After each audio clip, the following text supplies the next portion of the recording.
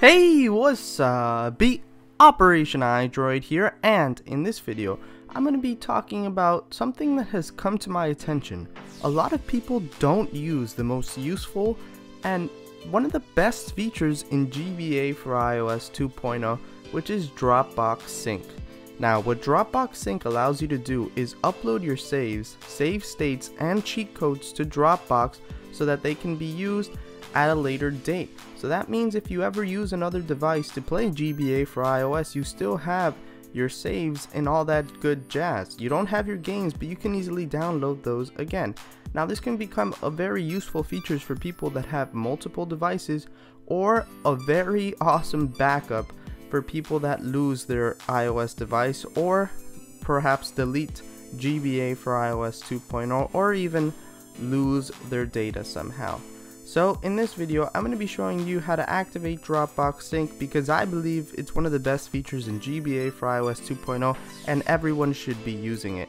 Alright, so setting up Dropbox Sync is actually very simple, but one of the first things that you're going to need is the Dropbox application, which you can get on the App Store, and I'm sure you all know how to do that.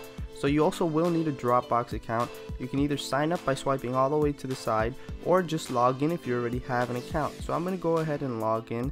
If you don't have an account, just sign up and then log in, or if you do have an account, just go ahead and log in.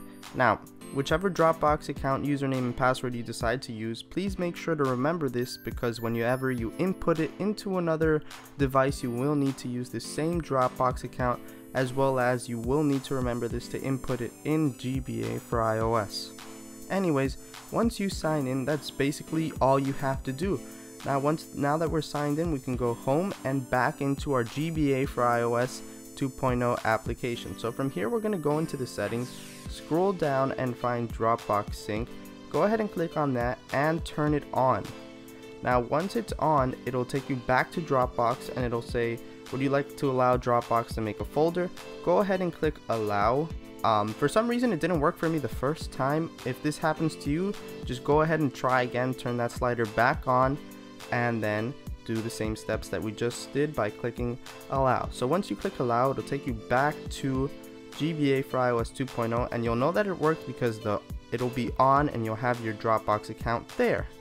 Alright, so now I'm going to go back to my GBA4iOS 2.0 application, and I'm gonna go ahead and get a game, and I'll be right back. Alright, so I went ahead and downloaded a game that I know I have a save state under Dropbox Sync, so I can show you how it syncs it. So you'll know it's syncing because at the bottom you'll see that purple tab and it says that it's syncing your data. Note that you can't rename a game or do any other options besides play games and go into your settings while it's syncing, because you do not want to interrupt that. So once the sync is complete, I'm gonna go ahead and open my Pokemon Red version, which I do know I have a save state for. So I'm going to go ahead and load a state, and as you can see, that save state that I had before on my iPhone is now there, and I can go ahead and click on it, and my save state has now transferred to my iPad from my iPhone.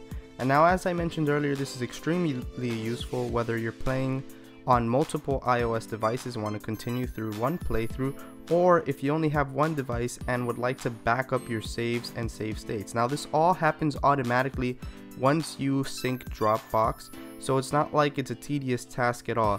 So all you have to do is follow the simple steps and your games will always be synced to Dropbox, as long as you don't turn Dropbox Sync off. Thanks for watching, and remember, only you can prevent lost save data. Besides that, I hope you enjoyed this video. If you did, then please leave a like, and if you want to take a step further, you can subscribe and you'll be notified whenever I release an awesome video like this one. Or if you're interested in watching some more videos, you can click on the ones on the screen to watch them, or follow the link in the description. They're both great videos and I recommend that you do watch them. Besides that, thank you for watching. Thanks for subscribing, and welcome to the operation.